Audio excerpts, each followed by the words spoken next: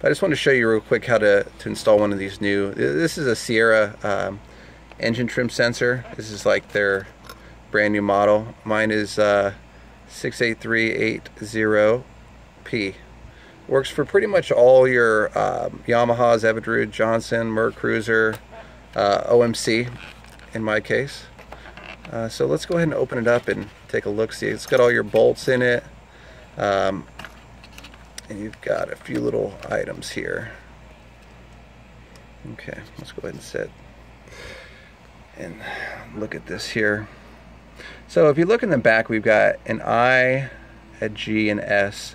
And for the purpose of this video, we're not going to pay attention to the L. That's just for your light. We're just going to focus on how to install this, for example, on OMC. So G is going to be your ground.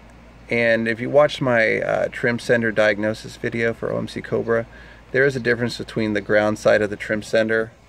And so just remember that when you're plugging this in, you may have your up and down backwards, if you have those backwards as well. So first thing you're going to want to do is hook up your trim sender cables to it, and that'll be the first thing I do. Just make sure you get the ground on this side, and then the S is going to be the other side of your sender.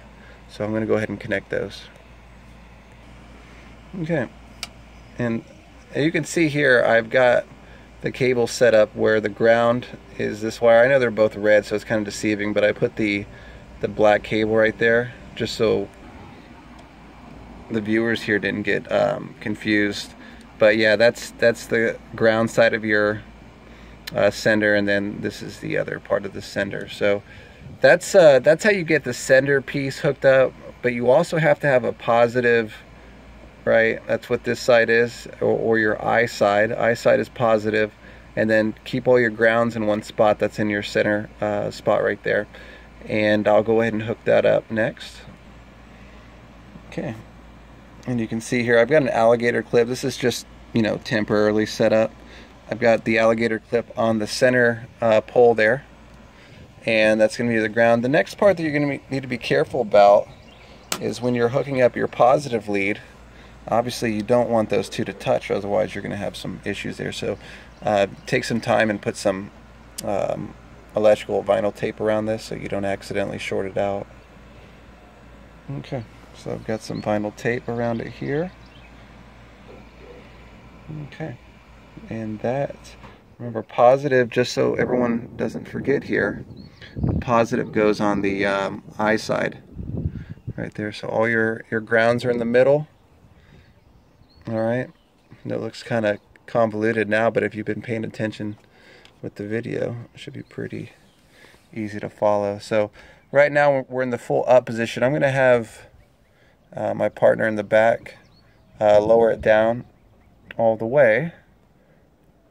Okay, so she's going to go ahead and move it in the full down position. Alright, and then full up position, and back down. Alright everybody, so you see that's how it works. Pretty easy, right? We'll just go back here one more time. Your I is going to be where your positive lead goes. And just remember, if everything is backwards, when you're doing it, you may have some of these sender cables messed up. I just took the positive and negative off so you could see a little bit more. But yeah, try to keep your ground in the center, and then your positive is on the post labeled I. Alright, and then as long as you do that, you'll be in good shape. This is the basic wiring process for the OMC Cobra and Volvo Penta. If you're using Evinrude or Johnson, it's going to be a little bit different, but this is how you do it with the with those two brands. So I hope this helped out. If you all have any further questions, concerns, feel free to leave a comment below. As always, don't forget to subscribe, and have a good one.